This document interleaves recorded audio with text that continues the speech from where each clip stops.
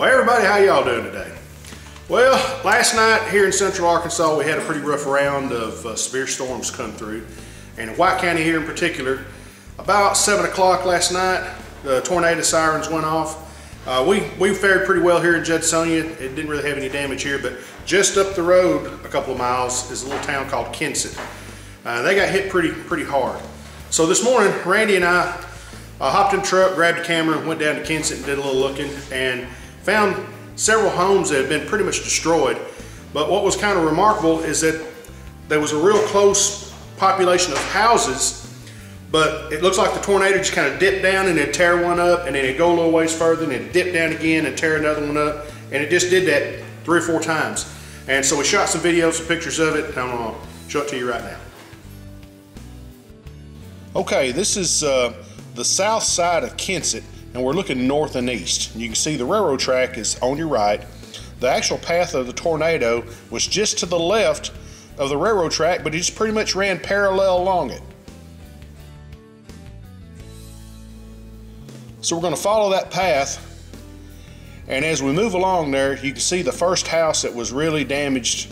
It's on the lower right hand corner of the screen right there.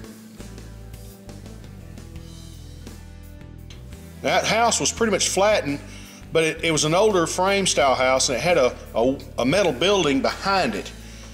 The old dog turned out okay. But look at what's sticking out of that side of that building. That was one of the boards from the house. Now, the National Weather Service said that it was estimated 120 mile an hour winds associated with this EF1 tornado. Man, that is nasty right there. So as we progress along the storm path, what I noticed is you don't really see a whole lot of damage. It's just real sporadic. You know, as you kind of look along, you'll see a little bit of debris here and there, but you know, not a lot of shingle damage, not a lot of limbs and things torn down. You know, it just can't really tell anything even happened there.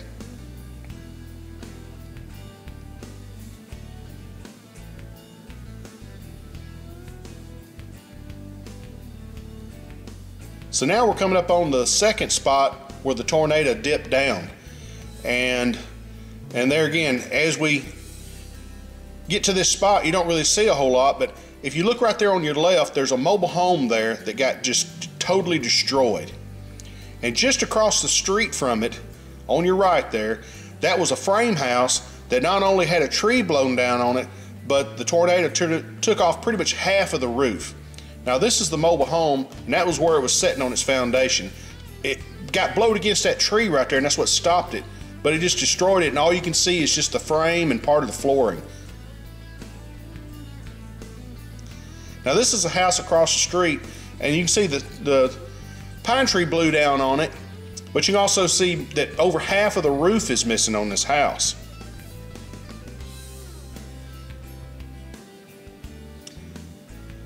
And as we go on, and just as we get over that house that the tree got blown off of, you can see inside the house. I mean, it's just a clear shot inside of it. So the tornado picked back up again, and there you see the houses behind it doesn't really have any damage. But now, there's one spot right there that was a mobile home that had some shingles blown off of it. And then right next door to it was another house that had very little damage at all, but it had a vehicle sitting in the driveway.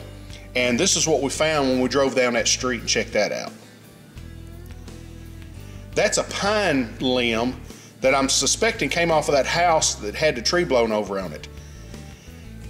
You know, that's a green pine limb. It's not all that substantial, but it punctured completely through that windshield.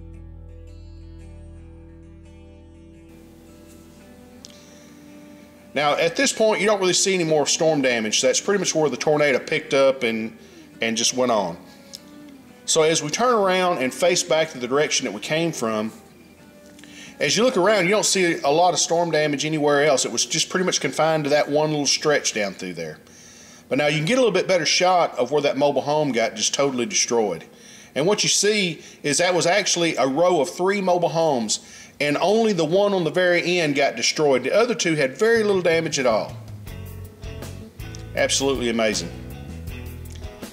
Of course, I guess the good thing out of all this is that all that storm damage and all those homes that was destroyed, that there were no fatalities, and in Kensett there were only 2 injuries.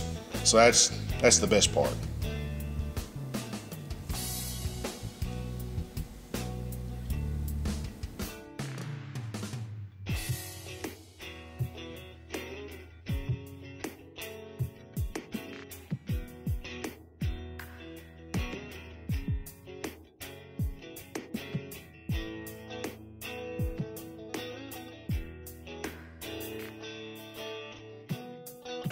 Alrighty guys, well that's gonna wrap up today's video. I appreciate y'all watching.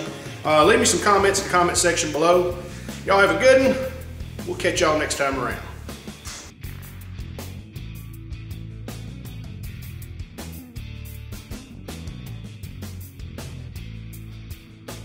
And so we shot some videos, some pictures of it. I'm gonna show it to you right now.